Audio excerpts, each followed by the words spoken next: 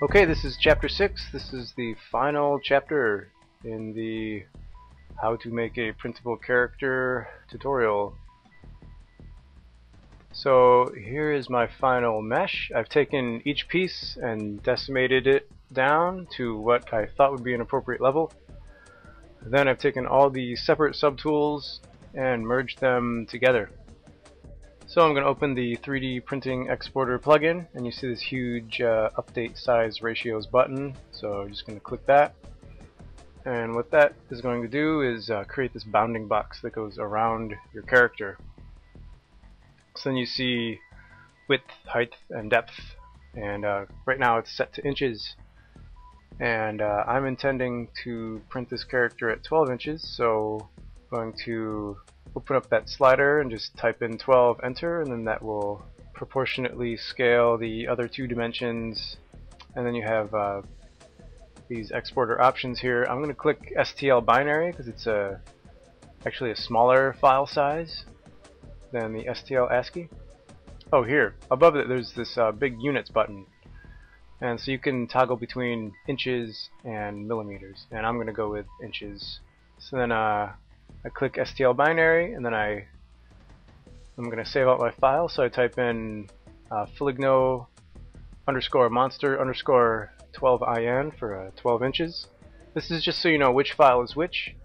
There's something where it could be good. It could be a good idea to export 2 or 3 different sizes.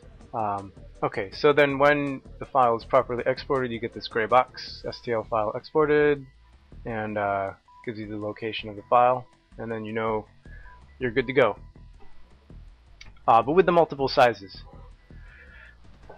printing is you know, it's affordable within reason. So what you might want to do is contact a 3D printing company and FTP them 2 or 3 different file sizes, and then they'll send you a quote back for each size, so you can decide how much you wanted to invest in this custom print.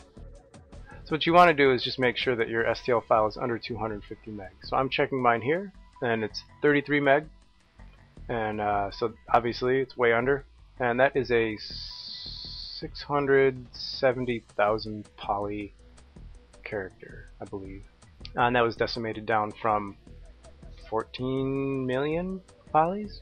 But again, it looks great. Okay, so that's it for this tutorial. Here's my final model just kind of spinning around. And as far as final thoughts go, I just think that it's really neat that you can sculpt a character on the computer and then take that file, FTP it to somebody, and then in a week you get a box. You open it up and you have your character. You can put that thing on your shelf, and it's like, you know, it's a fully realized idea. It's just the grown-up version of going to a toy store and, you know, picking up a new G.I. Joe or a new He-Man or whatever toy it was that basically inspired you to do this work in the first place. So this is the end of the tutorial. I hope you found it entertaining and helpful.